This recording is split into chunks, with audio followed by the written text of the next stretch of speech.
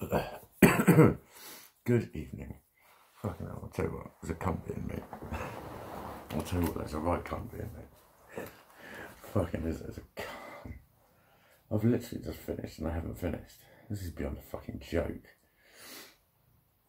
I mean, it's nice, but I've given all the fucking picture rails another coat and they still look like they need another one. This is like one of those never-ending jobs.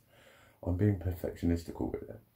I know, but they're starting to look almost nice, and it's every time they're painting, I'm like, yeah, that looks better. It starts drying out and they look sketch. And oh my god, I took the bed out of here today. I only actually lost to dithering. I only took like 20 minutes to do my makeup this morning. I lost about 40 minutes to you, didn't I?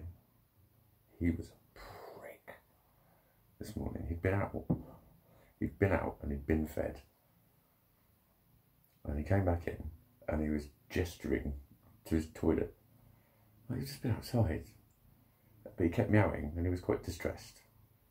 I couldn't find the fucking spoon that I clean his shit out with. And he kept following me around and I caused bedlam in the room. I needed to move the wardrobe, so everything had to come out of the wardrobe. All the shit, there's a big rack in there, everything come off there. And oh my god, all the shit that I've found. And it's just that constant same old fucking thing of, I've got a place for that, but it's in a fucking drawer over there and it's behind something. It's got a place for that and I've got a place for that and a place for that. And it's all stuff that I'm keeping. It shouldn't be here. Everything is about 9 feet from where it should be, but in the wrong place. And that's the sort of thing that makes people crack up. It's not funny when you're going through it, and it's endless. It gets fucking tedious. It gets sickeningly fucking tedious. And you're walking around with that, and you just get the piss taken out of you. You're a fucking nightmare, it's not funny, but that's what people want to do, is laugh at it. If you talk about it, it's like, oh, come on. There's always that, what do you mean, oh, come on? I'm trying to do something incredibly fucking simple. I know how to do it. And just like at little stages, like a little strip along there, and it's like, it was glossed in like 9 minutes or something. But just the day has just disappeared, and I have not been sitting around. And the mess has just got bigger and bigger and bigger and more disorganised, and oh my, I've just hated today. And I lost my key worker. Boom, just like that. Poof, she was gone. Because my new address is Paul. I didn't even fucking think about it. It's like, it's fucking somewhere in between Wallistown and Branksome. It's fucking local as far as I'm concerned. It's like, some people around here can say, that's miles away. So what the fuck are you talking about? Someone used to live in Winchester. They're like, oh, it's all the other way side of town. What, a 10-minute walk? It's not a big fucking place. You know what I mean? Anyway, fucking Winchester. But what was I fucking on about before I talked about Winchester? I don't know. It's kind of, yeah, it sort of looks alright. And it's, what I haven't done is what I did when I moved from the last place and ended up with just all this random shit just going into different bags and making it worse. And that's a lot of what I've been finding and stuff. And I'm like, God, there's so much shit. I was fighting tears for about 2 hours and I didn't even know why. I wasn't even thinking about anything. I was watching myself paint. And there's just that feeling of wanting to fucking cry. Oh, that was it, my key worker. That was what I was on about. Yeah, it was like 10 minutes from the end of the chat. And she just went, is that Paul? And I said, it is Paul. And she went, what's the postcode? Because I know there's a lot of crossover. Because there is, particularly around that area. And she's like, oh, no, we don't cover it. So I can't support you anymore, sorry. And Paul haven't got anything like what we've got. Oh. Yeah, go on then, alright. Fine. You know. So now I've got to go and face the government on my own, just so they can accuse me of lying again. And I swear it's fucking brainwashing. They're doing this to people like me, assessing them, telling them they've been assessed by experts, and then saying there's nothing wrong with them. It's making them feel like shit. Make them feel like fucking shit. There's no other fucking explanation for it. People are being paid. I'm going to go to a room with about 4 or 5 people on fucking hefty salaries to tell me no. What's the fucking point? What's the fucking point? You don't have any problems. When I know that, you know, that's what she basically said to me. She said, what I got told at the hospital, that I'll get a key worker after doing the TBT. She said, no, that's wrong. I don't know why she told you that. And she knows the woman who it is. I said, well, it was such and such that told me. And she seems very fucking competent. No, I don't know why she told you that. You won't get a key worker. It was just total doom and fucking gloom. And she's like, I've got her number anyway. And she's like, I do a phone in on a Wednesday, so you can just keep phoning me, but I can't keep you as a client, but you can keep phoning me on a Wednesday in the afternoon. And I can still I'm just working. And you're allowed to phone that number on the drop-in call or whatever. But yeah, all the support's gone because of the dear old fucking virus. It's the excuse for anyone to do anything and be late for anything, and not do anything, not deliver things that you've paid for. I've got loads of shit outstanding. I just thought there's loads of stuff that should have come by now. About 4 or 5 different fucking deliveries. And then I hate myself for my fucking compulsive spending. And I don't even enjoy the things when they get here, and I look at myself and think, you're a fucking waster. And I'm trying to convince myself that I'm not a waster, but I know that in a lot of ways I fucking am. It's fucking bedlam in here. It's fucking bedlam in here. It's fucking bedlam in here.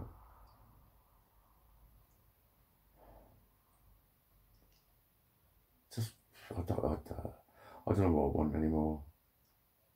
This isn't fun anymore. Nothing's fun anymore.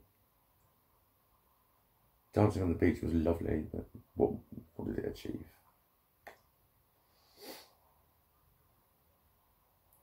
Got a lot of people to know me, so they can recognise me and go, oh, I saw you the other day dancing. You don't care, do you? You're loving it. You're killing it. No, I'm not. I'm fucking half tortured, fucking mentally to death. That's the only way I can cope with the fucking enormous amounts of anxiety that come from just being around people. The closer they get, the more it frightens me. The more it wears me out, the more I can't understand them, the more I leave fucking conversations unsaid. I'll even stop replying to some things on Facebook. I just don't get what they mean. What's that bit? I don't get it. I'm sick of saying sorry, I don't understand. That's what I mean by schizotypal, when you just can't interpret people's meaning, just read it and think, what? That hasn't got anything to do with anything. I want about that. What? And it frazzles my fucking brain. It frazzles my fucking brain, so I just don't reply. I don't know what to say. Or they've asked me something that just involves way too much of an answer. But then I hate being on my fucking own.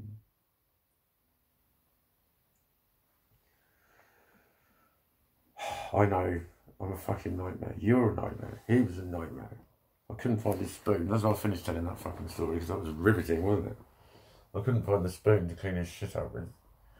And I spent ages looking everywhere with him following me, and then I found it. And I cleaned it out. And he kept meowing. So I spent some time chilling with him. And then he fucked off out. He looked in his toilet and he fucked off out. I wiped it all in front of him. I was like, here, your fucking lordship. To be honest, it wasn't even that dirty. I've seen you use it when it's dirtier. But fine, you want a clean place to have a shit in, that's fine, that's okay. And then he fucked off out and I was like, you little prick. You just cost me literally 45 minutes. That didn't need to fucking happen. I could have been doing a lot more. And all I did was create more mess by looking for the fucking thing, by throwing stuff about. And it's like, oh my God. And it's like, yeah, I got the bed out of here, but there was still like a cupboard, and the cupboard doesn't come out with the speaker next to it. I have to take the speaker out, and then that's in the middle of where the cupboard wanted to be. And then there's his fucking litter tray, and there's about 4 or 5 sports bags all on the floor. And it was a game of fucking bedroom Tetris with all my shit. I literally didn't even start painting until about nearly 2. It was like the call was like 9:30 to 10:30, but it was more like 10:45. And then I was literally trying to fucking get going, and it just looked like, yeah, that would just take 20 minutes. Each bit of painting probably didn't actually take that long. I got all of the skirting boards glossed and the door glossed in about the last hour and a quarter, I think, and another coat on the fucking rails. The actual painting itself didn't take that long at all. And it's washing everything down in between and moving all the shit around, and just, oh my fucking God, it's been disheartening. I haven't liked myself. I haven't liked any of the things around me. Everything's reminded me of stuff. My head is in fucking bits. I can't see a fucking way out of anything. This was one thing I was going to say, actually, that, like, just because of the mismatch that none of you will even acknowledge, that's why I can't see any fucking hope. That's why I can't see any fucking hope. Of a lot of things, I can't see a lot of fucking hope of a lot of things. I just can't see it. And that's, you know, instantly, oh, well, you almost don't deserve to get it then because you're daring to think negatively. And then, well, if you think negative, you've got to get negative. That's what you need to do. Think positive. Just fuck off. Just fuck off. You fucking idiots. Stop ramming that shit down people's throat. People try this shit over and over and over and over and get fucking nowhere with it, okay? And you're still sitting there insisting it works and how amazing your life is. Well, fucking good for you. Go and enjoy it, please. And stop pissing everyone else off.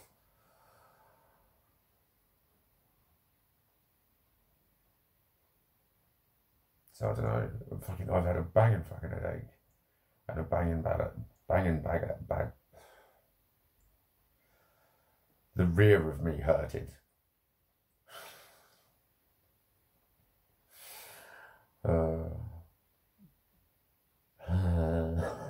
I'm almost shutting down when I speak. My brain's just doing that thing where it's just fucking shutting down. I'm like, fucking hell, man. I was quite rambunctious a little while ago. I was fucking singing and shit. It's like, again, it's weird. I'm singing jolly, but then I'm on the cusp of a fucking mood and everything's in my way of kicking shit and fucking hell. It's just, I feel fucking incapable. I feel fucking incapable and fucking pointless. That's what I feel like.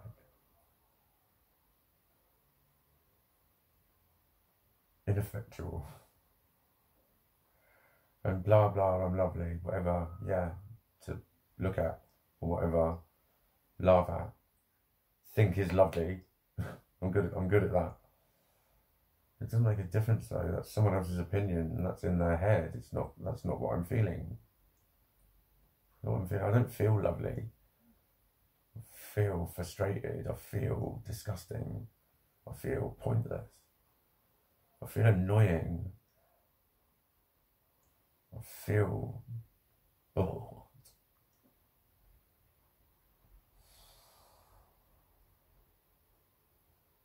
But I've got a cat.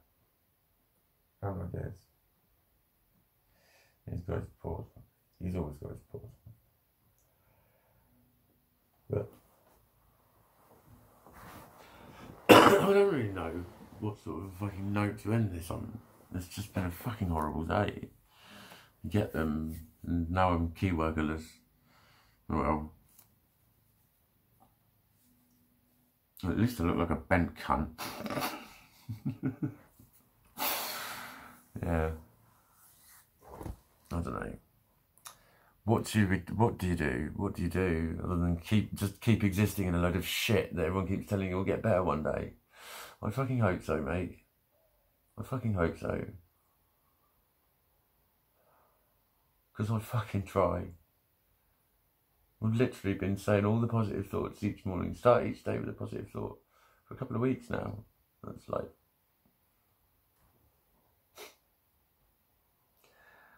all anyone would want to do is explain why the law of attraction's not working. No acknowledgement of the fact that every fucking day is a fucking grind of shit. I can't even fucking talk to anyone about it. Really. I've got you. I've got my magic rectangle. Because if I talk to anyone about this, they just retune me and tell me it's not happening. Basically, not happening.